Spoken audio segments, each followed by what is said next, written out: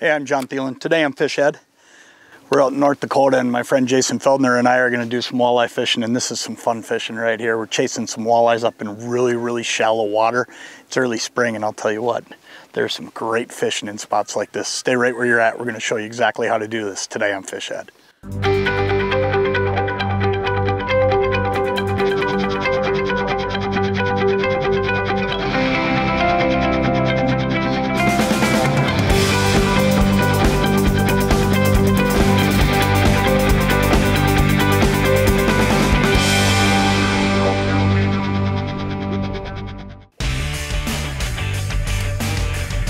Swimming the other way with it. You see that? There, he finally took it down. He took it now. Yeah, he was just swimming the other way with it. I was watching him go. Oh, now he came back up. Yeah, he's still got it. He's just sucking on it. Got him. Feels like an eye, Jace. Good deal. That's the exact start we're looking for here. Wow. Little guy. Little guy, but you know what? He'll eat great. Look at that. That's exactly what we're out here chasing today, and we're doing something a little bit different. We're out on a prairie lake in North Dakota. We're fishing in a way that most people don't think of out here. Most of the time people, when they think of prairie lakes, they think of pitching a crank or throwing a jig in a plastic or something. Well, what we're doing today is we're bobber fishing. There's a couple reasons we're doing it. Number one is it's spring. The water's still not really warmed up yet, so these fish aren't super aggressive, and they're not chasing really aggressive presentations yet. And the other reason is these fish are in here shallow and they're eating, but because we can run a couple lines in here a piece, we're able to really cover ground well and put ourselves in a position with bobbers that these fish that aren't running around feeding super aggressively, walleyes like that one right there, they'll come across this bait that we're putting out there and they'll eat pretty much all day long when you fish like this at this time of the year. Let's throw him in. He'll be a good dinner fish for tonight. That's a great way to start right there. There's a few tips and tricks to what we're doing today, and we'll show you a little bit more about it as we go, because this is a really fun bite. And man, I'll tell you what, this is an easy bite as well, isn't it? Yes, it is, and it's fun.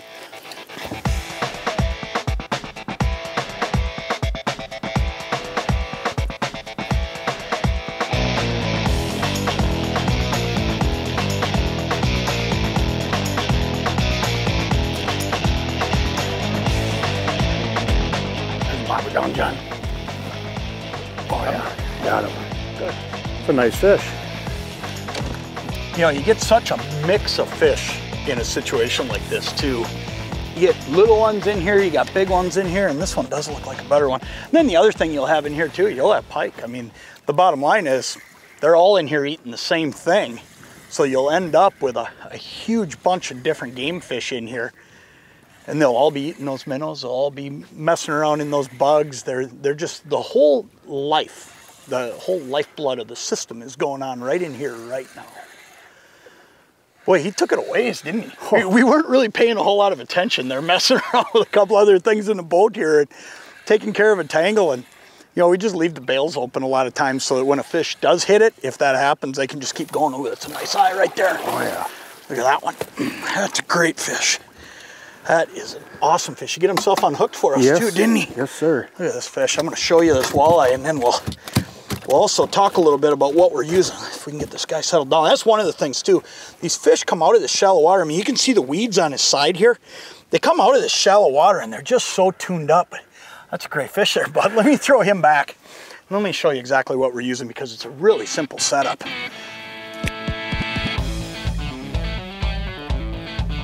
There she goes. This setup is really so simple though, and there's a couple things that are new about it though. Jason's using the new Lindy live bait jig, and this is a neat jig because it hangs perfectly horizontal and you can use it for pretty much anything. You can put it under a slip bobber, you can cast it, but this thing is designed for live bait fishing. It's got a big wide gap hook, and it makes it so that when a fish hits it, you're gonna get a hook in him every time. Then the other thing we're doing is we're using a Thill wobble bobber. And I don't think there's anything better than these wobble bobbers, because what they do, number one, they're really easy to see. Number two, they got a brass grommet in both ends. So when you cast this, it just goes a mile. I mean, you can fire this thing a long ways out there. And then the other thing is, printed right on the side is the weight. And if you've got the weight printed on the side, you know exactly what you can put down here for a split shot and a jig. So you look at Jason's setup here, we know that he can hold up a 1/4 ounce. Well, he's got a 1/16 and a 1/16, so he's got that 1/4 ounce right there. One of the things that I think is really important too is those fish are a long ways in there, but we're able to catch them for one reason. And that reason is real simple, isn't it? Correct. We can take these things and you can literally cast them 50 yards, and that is key in the shallow water because you don't want to fish next to the boat because the fish might be a little spooky of the boat. So we can launch them to where the fish are. We just make long casts, and that's how we're being productive today. Yeah, and you know, the other thing is you don't want to take your boat in this shallow water, especially in soft bottom, and motor right through where the fish are to get set up and be comfortable with it. Because here's what's going to happen. You stir up that bottom, you chase some fish out. You might see me do it sometimes in rocks because those fish will come right back. But in this muddy bottom, you'll chase them out, and it can take them a long time to come back, or they'll slide right down the shoreline. So being as far away from those fish as you can be makes a big difference. That wobble bobber allows us to do it because we can just fire them in there.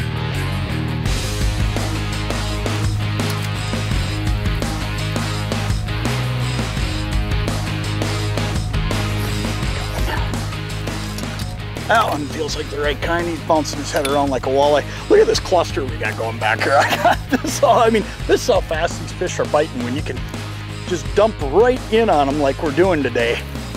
I mean, I've got stuff all tangled up and we're just catching eater-sized walleyes one after another here. And I think that's probably one of the neatest things about this time of the year in the Dakotas is these fish. I mean, they're just flat out hungry. I mean, that's another great fish for the well right there. And we've been just picking them off one after another. But the other thing that happens is this water that we're fishing, it's warmed up. And when you get in water that's finally starting to warm up, this is warming up first. There's deeper water out here that's probably got fish on it, but it's not cranking yet. This is warming up, the bugs are hatching, that circle of life starts happening. So if you get a chance to get out in any of these situations, and there's prairie lakes across the Midwest, I mean, they're all over. This situation exists in a lot of places.